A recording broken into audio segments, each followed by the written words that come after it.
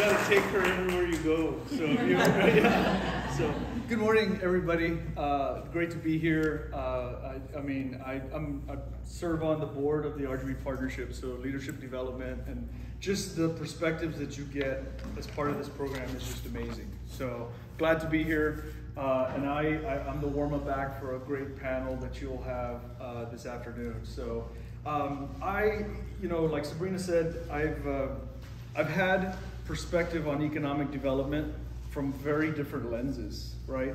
And all I share today is those perspectives, right? Because life is all about perspectives. So the more you learn, the more you see, the more you actually have to suffer through some of those things, you'll get to know what it is. And I'm from the Valley. What's really interesting, I'm from the Valley.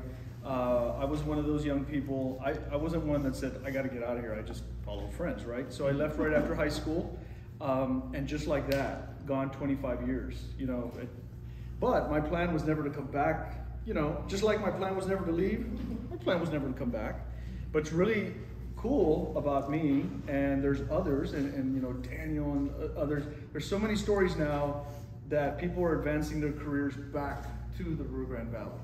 So that's very cool, because you get all the perspectives from other places. I know we're so, don't let the young people leave, don't let the young people leave, but I would not have had the perspectives if I didn't leave, right? And just the places I went, San Antonio, Austin, and up mostly Central Texas, we're seeing the same things that I saw 15, 20 years ago. We're just on a lag, right? So it's really cool. So let them leave. Let them come back home when they're making more money and more of a contributor taxpayer. So it's really important. So I'll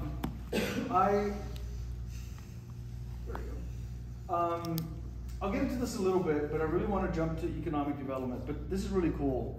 So my previous role as city manager of Edinburgh, absolutely loved it. And this role, and Veronica Gonzalez, which is my boss, is probably the only one that could have taken me from that. So there's been different versions of the role that I'm in, but the university, with a lot of things going on in the community, really wanted to enhance economic development. So I was very fortunate enough to get this role. And we rebranded things, so I oversee what's called the Office of Workforce and Economic Development. And just for those that, I like some of the history lessons here, this comes from Senate Bill 24 of the 83rd Legislature. So in 2013 is what was enacted to create UT-RGV. So, and again, Daniel will get into regional economic development. But when we talk about regionalism, I really think about not just cooperation, but how do you operationalize that? You can't just say, oh, you're my friend, I love you. What does that actually mean operationally? This was the largest operational collaboration that really, it was the first part of the snowball that kicked it over the ledge, right? And I really do think that everything we've seen since then, like the merging of the MPO, other consolidations of different organizations, it really stemmed from this. And people don't realize, sometimes you got to think back, the political and policy will that it took to make this happen is amazing. It's really amazing. Sometimes you just think like, wow, I can't believe it actually happened. To dissolve two universities that had long-standing history and pride, to dissolve them and create a new one. But people always ask, okay, and sometimes you got to remember, why did that happen? So what the consolidation or dissolving and creating a new, obviously what that did, that bill created the School of Medicine, which has been an economic powerhouse in the region in terms of what it's done for the economy, but also access to the PUF, the Permanent University Fund. So essentially, quite simply, the resources that the Valley now has because of that is just enormous, right? And then you get the cool stuff like football and all that. It's a snowball effect. But one thing that was in there, and Senator Hinojosa wrote this, was that there was a mandate for what they called at that point the Center for Border and Economic Enterprise Development. So just that's the little paragraph of the bill. And when these bills are written, it really doesn't mandate how you do it, right? So we've had different versions of that. But essentially what we do now is to fulfill what we were mandated to do, right? This Office of Workforce and Economic Development kind of goes back to that. We have a really interesting model. Really proud to say that Linda, so anything that I don't cover, Linda is one of our directors, and she was one of the directors and leaders that went through the UTB transition to UT-RGV, and culturally that does a lot to you, right? So take the war stories from Linda, but these are the departments, and I don't know if you saw the UT-RGV logo that's outside of this building, which we're very proud of because the only other logo is the seed, right? So that is our footprint, you know, and serving the region equitably is very important to us, right? Very important to us. So we have these footprints and partnerships, and Omar Rodriguez, right here, this young man right here, is the human version of the sign that you see outside. So he is our workforce and economic development specialist that's actually housed here. So if you look right around the corner by the restrooms over there, we have a premier suite. So that's kind of our landing point for all these programs. I won't get into these. You have Linda for that, but it's just a massive amount of resources.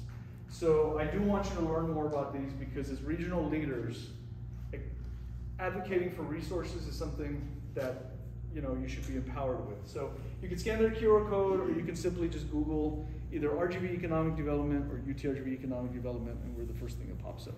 Because it's a lot. This is a whole, hour presentation. But a lot of programs, and the real cool thing about that is that a lot of them are grant funded and at no cost to the community, which is awesome.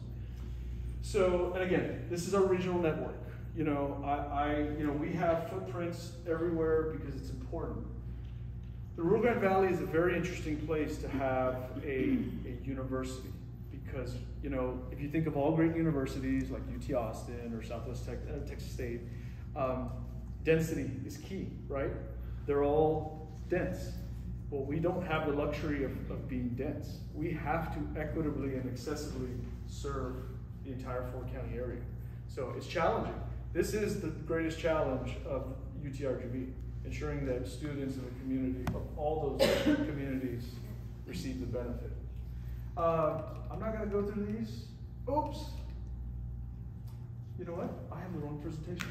It took me just because I want to show you something else real quick.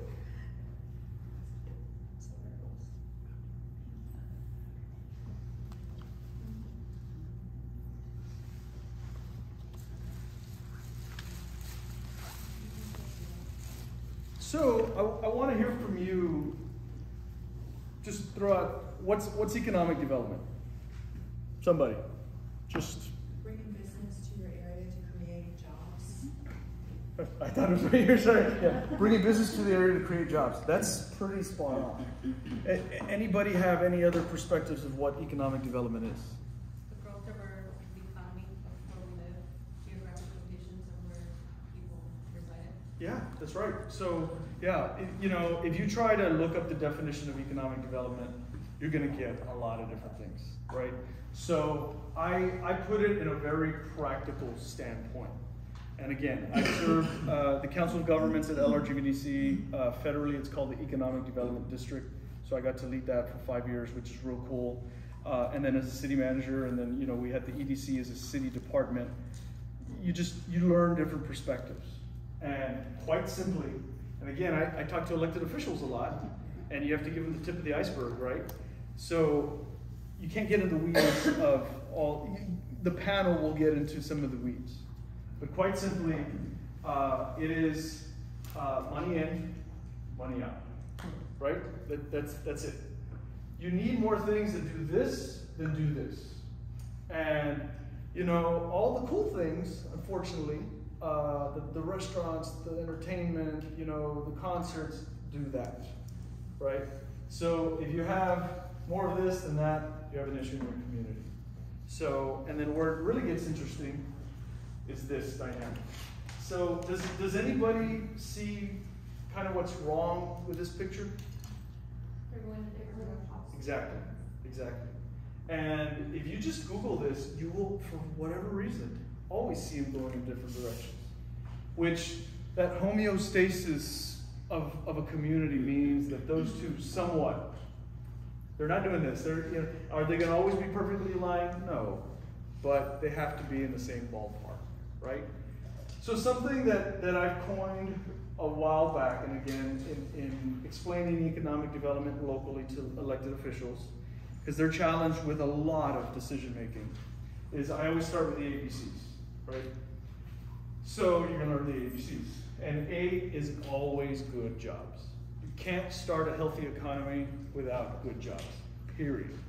So, and good jobs, the way I define them, the way it should be defined, they're good jobs. And right now, a good job in this area is something that pays about $20 an hour and up, that has advancement opportunities.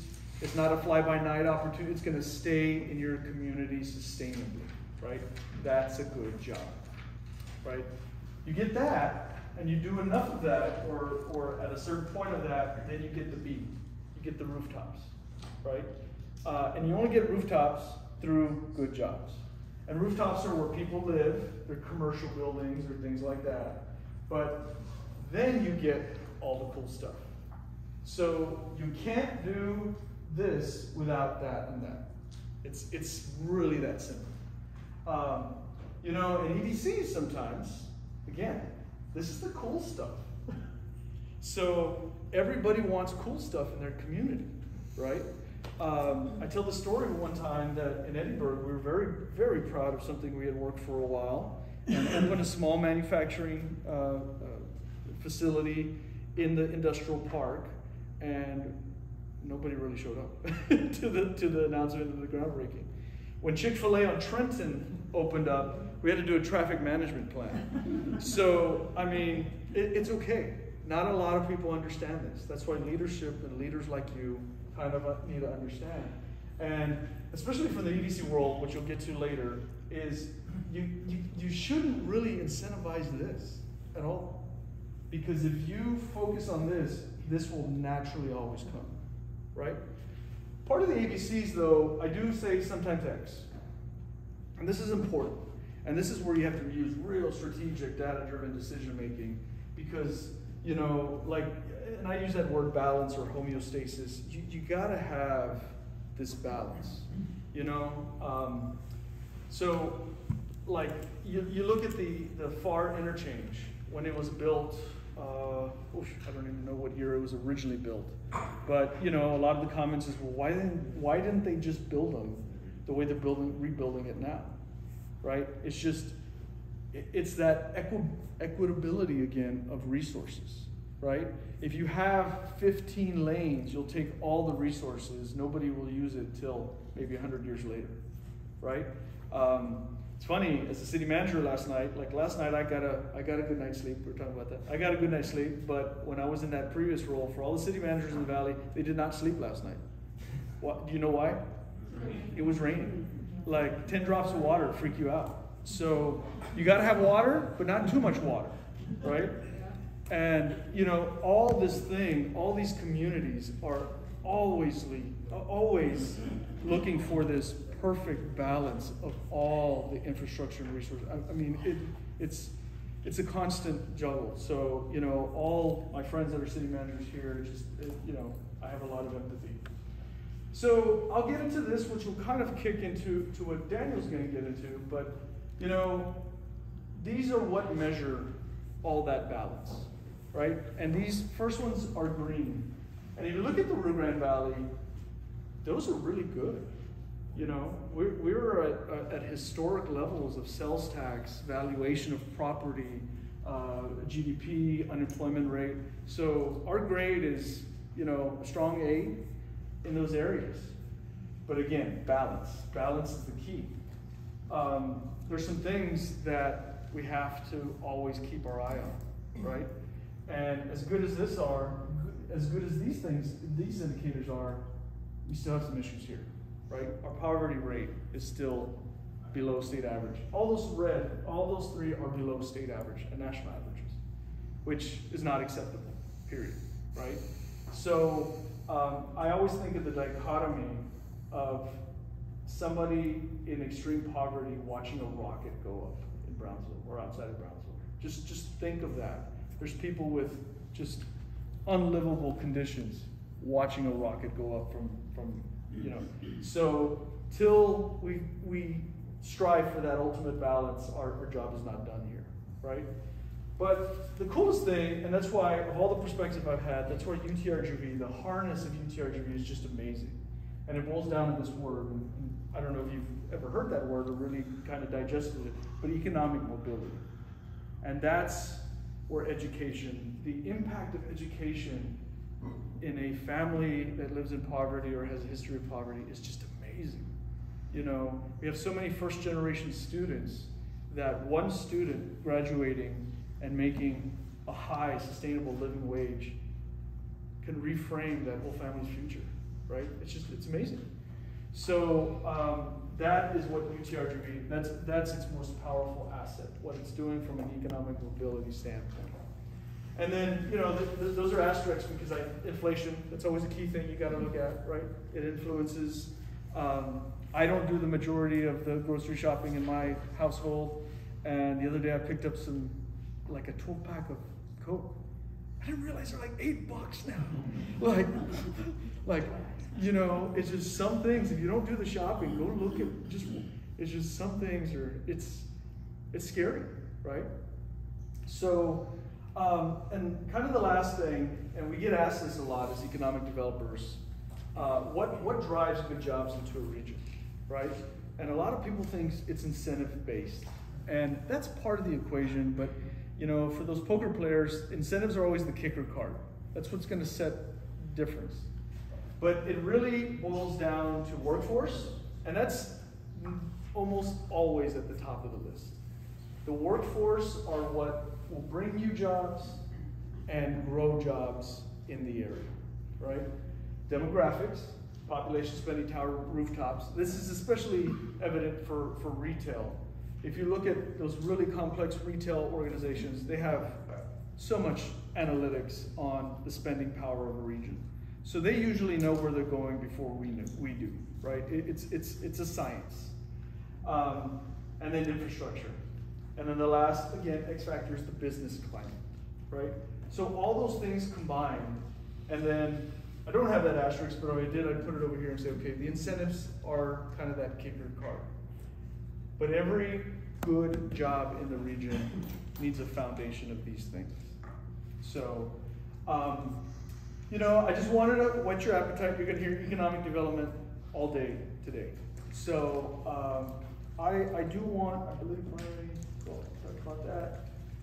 So take that number down. That's my cell phone. You can always, you know, Linda's an amazing resource as well. But I am here as a resource for this community. And that is the coolest part of my job. Not only do I get to oversee 6 departments, but I work with our city managers and our EDC directors daily because we're all collectively working so hard to advance this region. You know, there's got to be, again, that balance. Think about balance. And, you know, as many cool things as there are, when you drive around, you know, have you ever said, okay, I want to buy an RV, and then all of a sudden you start seeing RVs on the road? Okay, start looking at small manufacturers. Start looking at buildings that normally don't stand out in the community, and you'll start seeing like, wow, I had no idea that was there. I wonder what they do. You know, they're tiny. Those are the things that drive why we can have Topgolf and Dave and, you know, Buster's and all that kind of stuff. So they're they're small. And one thing we have to do, you know, we are on this ongoing mission to bring new jobs to this area. Every EDC works that, right? But so much of the job growth happens from what's already here. You know, upward, more than half of all job growth comes from industries that are already here in the region. So we do have to do a better job making everybody, especially small businesses, which, you know, Linda has a big part of that, and our SBDC, more resilient. We have such a strong entrepreneurial spirit in the Valley, which is amazing, but we have somewhat lacking longevity of small businesses, right? I'm sure all of you have, you know, your favorite small business, and somewhere you've gone and the doors are closed, right? And usually those are local businesses. So we need to make them stronger. We need to kind of build that capacity. And all of you, you're now ambassadors of this message, right? So the purpose of today is to give you that comprehensive understanding of economic development and then go out and live it, right? Live it, push it. And one thing that you'll learn so much about today is all how the intricate parts of the valley work together, right? And we get a bad rap sometimes, and that's really unfair because this community is, it's amazing. 5th largest community in the whole state. We're the 5th largest metro area, right? The biggest difference, I'll leave you with this, so we're the 5th largest metro. The other 4 metros that are larger than us have something that we don't have. Can anybody guess what that is? Think about the ones that are larger. No? Just have plenty of that. They're centralized? That's it. One anchor centralized city. So we, and if you look, if we're number 5, you look at number 6, 7, and 8 in terms of metro, you go back to Corpus Christi, El Paso, that are anchor cities. We don't have that one anchor city. So we have to have an alignment with all of our cities. So when something, we get the rap that sometimes we don't collaborate here, I'll actually challenge that to say when something actually happens here, it takes more collaboration than any other place. And I could say that. I work for the city of San Antonio, which there's a lot of little cities around San Antonio. Mm-hmm. They don't need them. They just ran through and do what they want to do. And the other cities, you follow along. That doesn't work here. So, luckily we have this network of so many professionals and friends that we all care equally. So, thank you guys. Enjoy your day. It's going to be a long day, so it's okay. But it's important information. So, thank you guys very much.